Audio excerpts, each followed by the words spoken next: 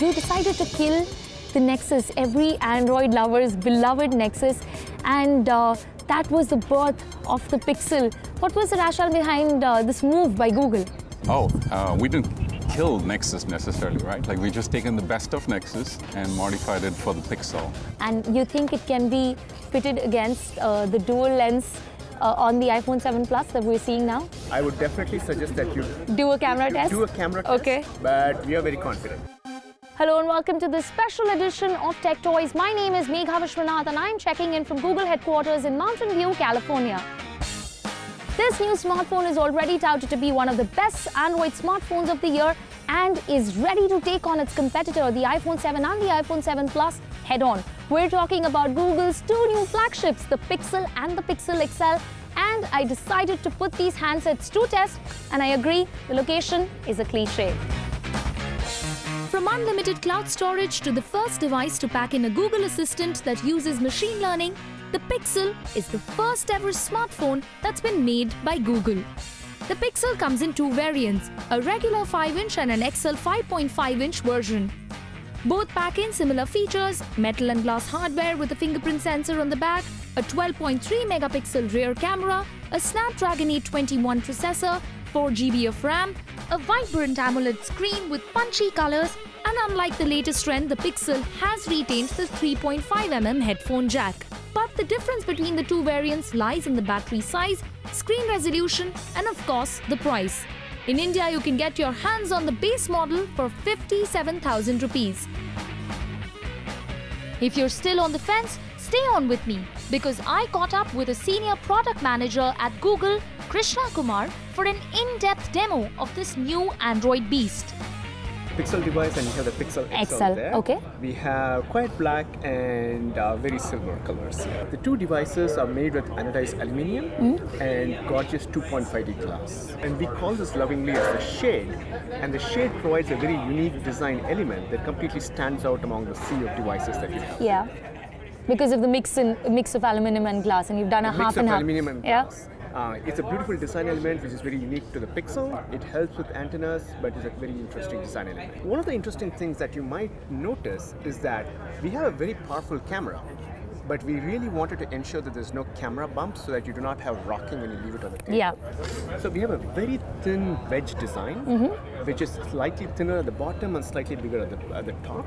But at the same time, it's extremely easy to hold in the hand because you get the thin reed from the bottom. But at the same time, because of this wedge design, you do not have any rocking when you place it flat on the table. Both of these devices are, as you can see it, they are almost identical from an industrial design perspective. And in terms of the internal components too, they're almost identical. The only difference being that one is a 5.5-inch, the Pixel is a 5-inch device. Okay. The Pixel 5.5-inch is a Quad HD screen and this is a Full HD AMOLED screen. Both of these devices have a fingerprint sensor on the back. Right at the back, right. And that is in such an ergonomic position to hold a fingerprint sensor. When you pull it out of the pocket, you just touch the fingerprint sensor, immediately both unlocking and waking the device. 12.3 megapixel, 1.55 micron large pixel camera, and that works great in all light conditions. In fact, DxO Mark gave it a score of 89. 89, yes, which is I saw that. the highest rated smartphone camera in the world. Yeah. So we are very proud of that, and we optimized everything from startup to taking a picture, to the speed of taking a picture, to the speed quality, to get a great camera experience. Okay, and you think it can be fitted against the dual lens on the iPhone 7 Plus that we're seeing now? I would definitely suggest that you do a camera test. Do a camera test. Okay. But we are very confident. Okay. All right. Let's just get a little bit into the camera. Yeah. You can get into the you can start the camera by just double pressing the power button. Right. You saw how fast that comes up. Yeah. The picture quality is great across any light conditions, and we have HDR Plus, which gives it a beautiful shade across many different light conditions. This is an especially difficult light condition, as you see because here. it's low here and because there's sunlight here and there's multiple colors, but you'll see that the picture quality overall is fantastic. One of the most interesting features that we are really proud to offer is unlimited storage of pictures and videos at full resolution. So that's the camera. We're really very proud of the camera. Definitely try it out. I will. Yes. I will. Now let's get into the Google Assistant. Yeah. Google Assistant is the glue that binds our whole hardware ecosystem together. It brings in all the knowledge and the machine learning and the intelligence of Google's ecosystem right onto the device. It's a conversational and a contextual assistant, which basically is right at your fingertips. Hi, Amy. How can I help? You just ask it what you need. Okay, Google, what do I have to do today? And your assistant understands and helps you out. You can even carry on a conversation with it. How long will it take to get to downtown Chicago from home? Here you go. What restaurants are there? Book a table at Cortino Restaurant. Sure. As you can see from here, what the Google Assistant did is it understands the context of your conversation. And you don't, And you don't have to. It's not a transactional query. How much of this depends on the data speed or the network? We struggle with data speeds, and LTE is LTE in pockets, and it doesn't really respond. So that's why I wanted to know that how effective would Google Assistant be in places where data speeds are not very high or the bandwidth is not very high? We spent a lot of time optimizing the amount of data usage, and that's not just for the Google Assistant, it goes across all of our apps. So that's the device. And the 3.5mm headphone jack remains. And the 3.5. That remains, yes. And you get fantastic sound quality. So basically for Google, the Pixel currently is the jewel in the crown. And you would feel that as well, not just because of its performance, but also because of its price. Unlike its previous series, the Nexus line, the Pixel is not a budget or a mid-range smartphone. It is premium in every which way. But what made Google raise the bar? Why did they decide to kill the Pixel? What made them enter into the hardware space now? And should Apple be worried about Google's new smartphone? In an attempt to find answers to all these questions, I caught up with a Googler who would help us decode the company's latest move. And now it's time to say hello to Nanda Ramachandran, Global Director, Android and Chrome Partnerships. Having formerly worked with Samsung as Vice President and General Manager, Nanda led strategy, marketing and product management for Galaxy tablets, the Galaxy Gear smartwatch and Samsung Home Sync. So it's no wonder that Google decided to rope in Nanda to its core strategy team for Android. We caught up with him for an exclusive chat at the Google headquarters. Listen in.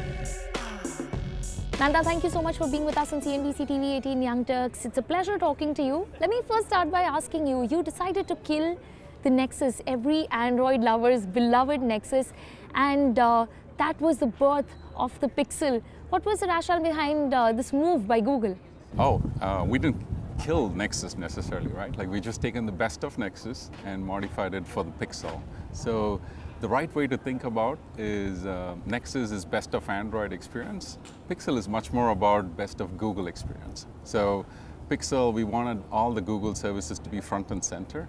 So in order for us to do it, we wanted the hardware and software integration to be tightly done and powered by artificial intelligence and machine intelligence. So that's the first step we are taking.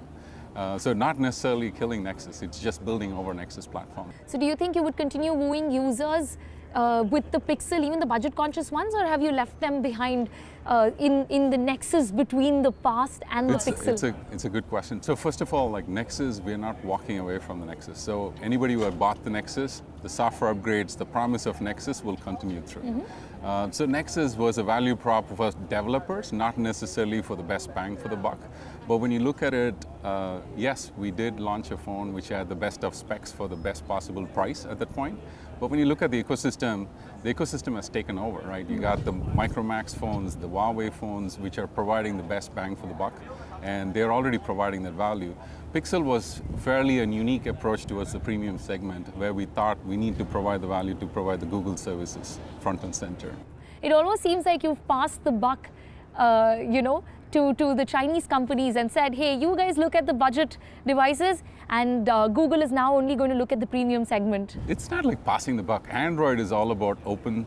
Yeah. It's never one size fits all. So we are extremely happy with the challenges and they're overcoming, the Android OEMs, including the Chinese vendors. So we feel very comfortable with the path that they are taking for the middle and the lower end of the category. We just wanted to focus on the premium end of the spectrum.